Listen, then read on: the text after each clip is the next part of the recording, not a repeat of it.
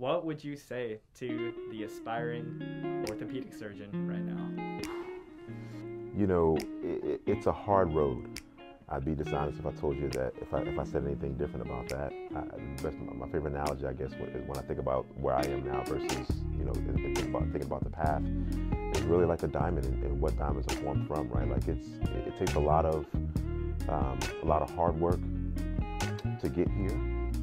But you will meet a lot of detractors along the way who tell you that you're not good enough. There may be times where you feel that you don't belong.